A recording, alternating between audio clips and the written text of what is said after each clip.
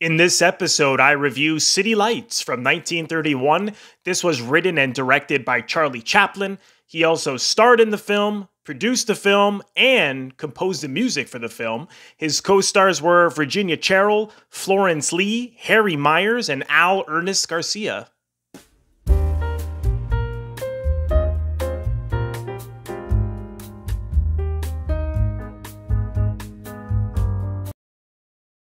Welcome to Robert Bellissimo at the Movies. This is a YouTube video podcast exploring storytelling on film, as well as interviews with industry professionals who work in film, television, theater, among other areas of the arts. For those of you who haven't seen City Lights, the plot, according to IMDb, is with the aid of a wealthy, erratic tippler, a dewy-eyed tramp who has fallen in love with a sightless flower girl, accumulates money to be able to help her medically. Wow, this is a phenomenal film. Charlie Chaplin's movies I have been meaning to see for years. I've seen a couple over the years. And earlier this year, I was invited on another podcast, In the Seats with Dave Voigt, to discuss City Lights. So that I've only seen this for the first time earlier this year. Watching it again the other night was my second viewing. I'll leave the link to my discussion with Dave in the description box below. I loved it, and seeing it again, I loved it even more. I almost want to say it's my favorite film now, but I'll wait. I'll wait till I've seen it again and again, and some years go on to see how much it stays with me. But I can't imagine a film like this not staying with me. It's so good, and it's the favorite film of so many great filmmakers. Orson Welles said this was a favorite of his. Stanley Kubrick, many. It also highly influenced Federico Fellini. It's just phenomenal, and the fact that he wrote it, directed the film, starred in it, composed the music.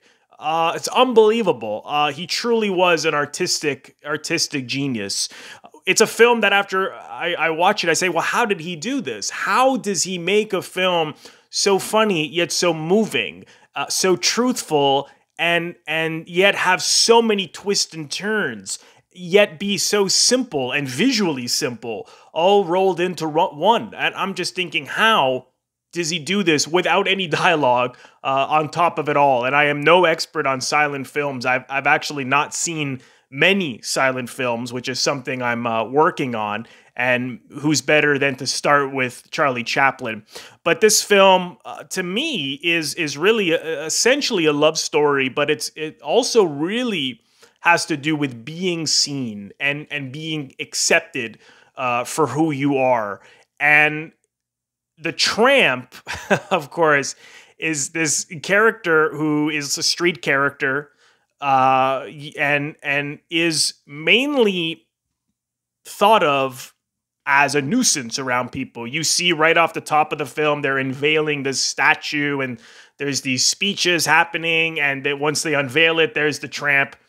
You know, there he is sleeping in the arms of this statue, and everyone's screaming at him to get off.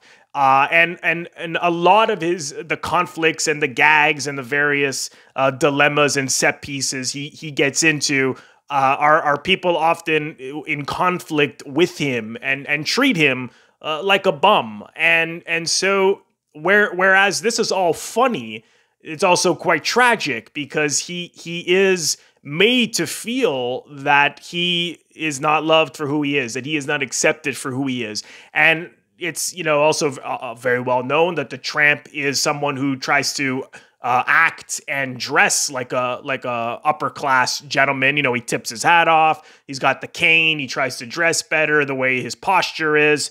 All of the genius invention by Charlie Chaplin. And I think a lot, I'm quite new to Chaplin, but from what I've read about him and his life, the tramp, I imagine, is something he could truly identify with. Someone who was brought up in poverty, someone whose father abandoned him as a child and didn't want him, and so he was left to feel unwanted, and very much like the tramp feels unwanted, and so He's tragic, but he's a tragic clown, right? I mean, he's this clownish character who is very boyish and has a real sensitivity and innocence about him. You see also how the paper boys are laughing at him, and at the end of the film, they're spitting. I'm not sure exactly what you call those. I think they're little pieces of paper through straws at him, and so everyone and we are also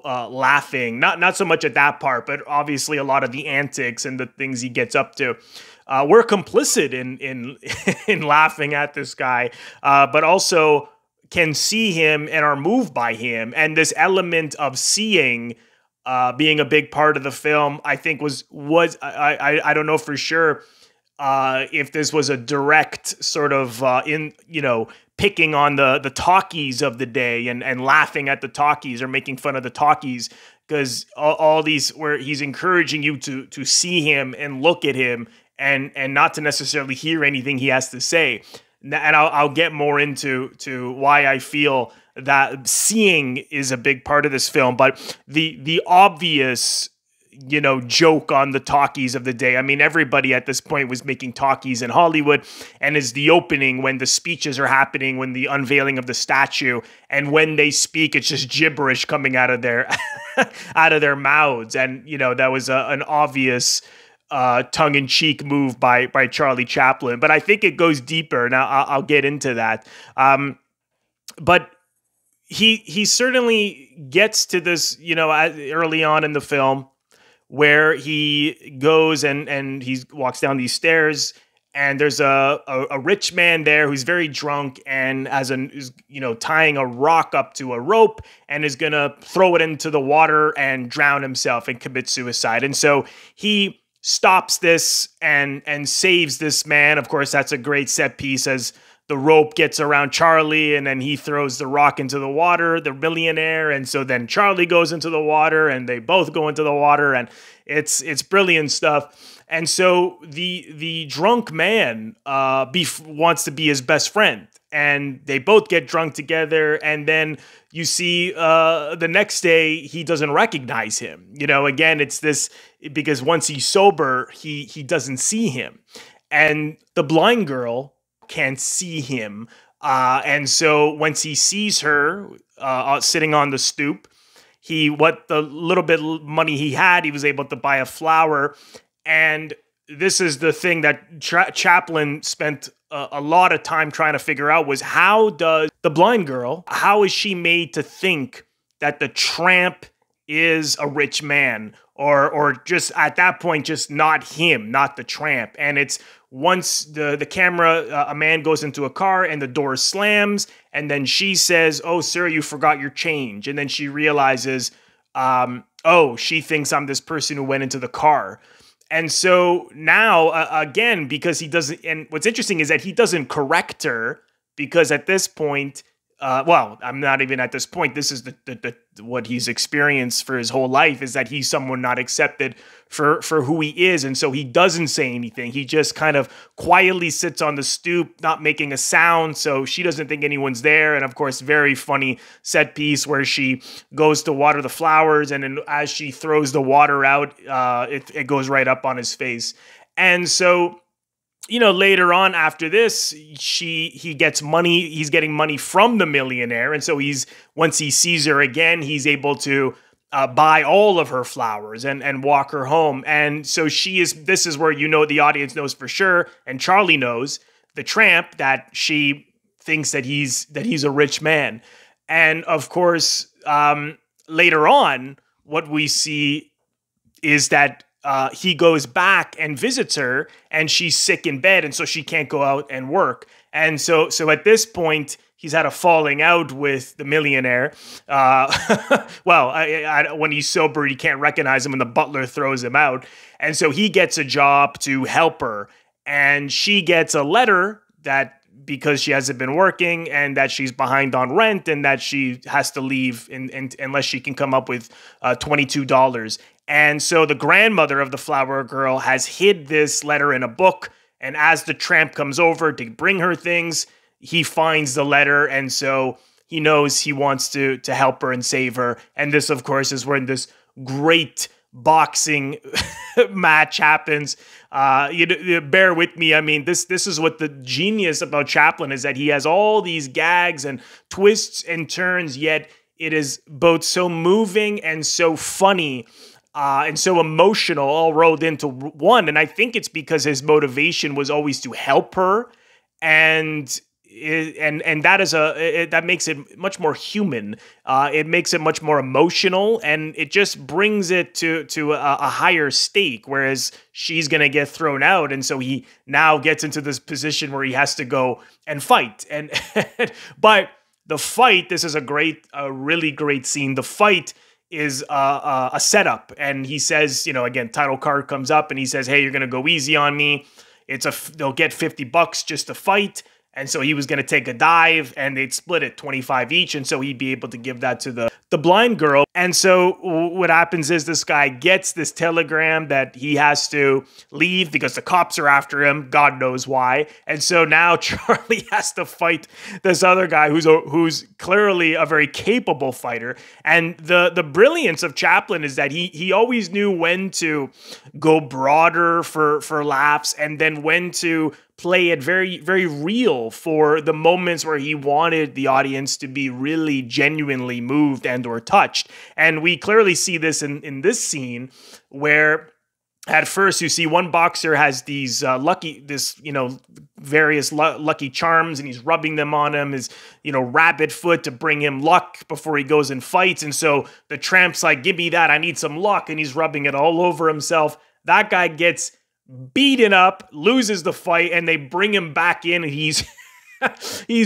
totally unconscious, and so the tramp then goes and starts to wipe off everything that he's rubbed on on himself, and just the way in which he then tries to befriend the fighter that he has to fight now, and he's kind of smiling at him, he's like trying to befriend him, and it's all in his behavior. He doesn't have to say anything. This is the genius of Chaplin, is that his of course with silent films, it's all in the expressions and behavior. So he knew how to convey so much meaning and behavior and emotion through his reactions, and this is just why he was so incredible, and so and his range was impeccable. And he says to the guy, title card comes up, "Hey, let's split it 50-50, go easy on me," and the guy goes, "No." And then at that point, he punches another guy out, the fighter, not the tramp, and then now he's really worried that because this guy clearly is a capable fighter. And that scene in that boxing scene where they're jumping around with the referee in the middle, and he almost wins at a certain point, but then he loses, I mean, and your heart goes out to him because you want him to win. You're reacting to it like you would a real fight, even though it's so over the top and funny. And, one thing that Chaplin was famous for was for doing, a lot of takes. I mean, he sometimes did over 300 takes. And this film was in production for 3 years, and which is incredible. And when you hear that, you think, oh my God, 300 times.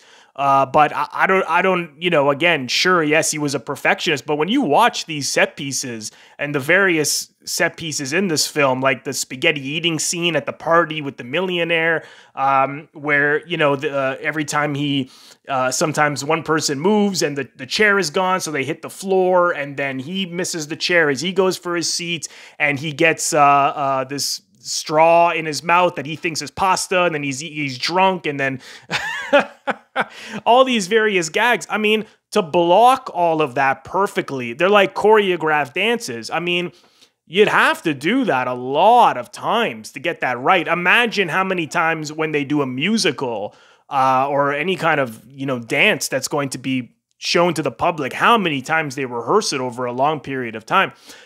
They must have had to have done that many, many times. I mean, did you have to do it 300 times? I don't know, because I haven't done anything like that. But man, I mean, it's incredible, the details and all the things that happen in these various gags and set pieces. The same as that I mentioned earlier, when he sees the millionaire, and so he about to kill himself, and the going in and out of the water.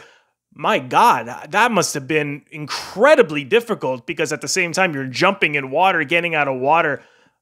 I don't know how he did it. I do not know how he did it. How did he move his body the way he did? The way he would get up so seamlessly after falling over.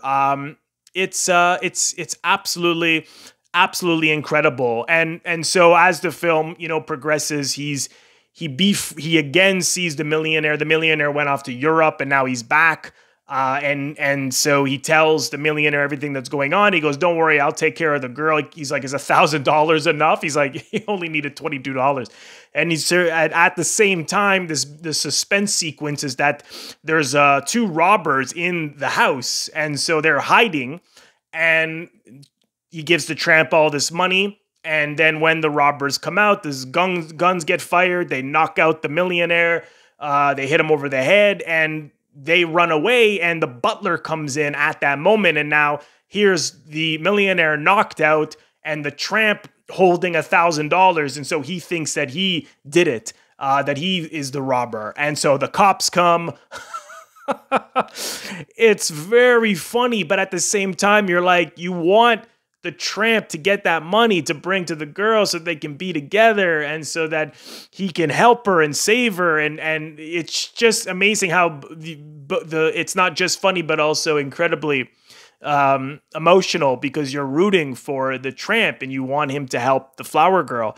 And so he's able to get away, and he goes, this is a great, beautiful, moving scene as he gets to the flower girl and he gives her all the money, and, and he knows he's gonna have to go to jail, which he does. And so again, keep in mind at this point, he still hasn't told her anything about who he really is. She still thinks that he's very, very rich. And he doesn't know what to do at this point. He goes to jail, right? And he comes out of jail and now he looks like hell. I mean, he's in rags. His clothes are all torn up. And again, this is a scene where he played, very truthfully. And it's one of the great scenes in this film, possibly one of the great scenes in film history. As the paper boys are picking on him and making fun of him. And he walks through a store window, and there's now the flower girl is not just selling flowers on the street. She obviously took that $1,000. She's able to start this business. And her, how could I have forgotten? The element of her blindness is now she can see. And it was the tramp who told her about this doctor who came up with a cure for blindness, and she was able to use the money to pay for the operation as well. So he's saved her life. I mean, she now can see because of him. She now has a successful business because of him. And Virginia Cherrill, I mean, her performance is so subtle, and I mean, she's extremely convincing as a blind person, and so moving and vulnerable. And just from her behavior that she's hoping as she waits, as she sits in the store, that he's going to turn up sometime. She doesn't know anything that happened to him about going to jail. She doesn't even know him. She just thinks he's a rich man. And so every time someone rich comes in, you see the look of hope on her face that it's going to be him, and it's not him. It's some other guy. And then sure enough, as he passes the window, she is even laughing at him, and the way he looks, and the fact that the paper boys are making fun of him. And of course, this beautiful moment of looking at him, and the way in which he looks at her with such familiarity, she knows exactly who he is. And you see the tears fill up in her eyes, and the tears fill up in his eyes. And he's biting on it looks like he's either biting his finger or the end of the flower there. If anyone knows for sure, comment and let me know. I looked a couple of times, and he looks so shy and so vulnerable and so nervous, I would say, scared that she is going to reject him, but so excited that they're finally seeing each other eye to eye, and so excited that she can see in general. And she touches his hand, she rubs his hand, and the end on that famous close up of his face. And what a reaction! I mean, everything. It's just, again, there's so much in that happens there with no dialogue. Unbelievable what you can do with cinema without saying anything. Now, I'm not putting dialogue down. I love dialogue driven films and stories, and you could do all kinds of things with movies and cinema in general. But just looking at this film, it really makes me realize how powerful this medium is when you're in the hands of a man like Charlie Chaplin, what you can do without saying anything. And he really believed that the talkies were just going to come and go. And, this is 1931. This was 4 years into the talkies. No one was interested in making silent films. And he stood his ground, and he was going to make a silent film. And that was that. And he realized during production that these talkies weren't going anywhere. And so he incorporated, of course, sound and sound effects into the film, as well as the music. I mean, my God, the score of this film is unbelievable. It's so on the nose for all of the feelings within it. And where I normally don't like scores to be so on the nose of the feelings that are in the story, I prefer a more complimentary score where it's not telling you exactly how to feel each step of the way. But when it's done this well, and there's many examples of films where it is done so well, I don't care. I'm right there. You tell me where to go, Chaplin. You tell me how to feel. You tell me exactly what you want. I don't want it any other way. And so it's absolutely remarkable. But just touching back on this element of seeing is, again, I think, I don't know, I wonder if on a subconscious level, and for anyone who's a big Chaplin expert or knows a lot about Chaplin, let me know. Because as I said, yes, it was obvious in the beginning of the film how, he has the characters speak and it's just gibberish coming out of their mouth before they unveil the statue. But a big part of this film was that no one can see him until she can see him. The millionaire doesn't really know him.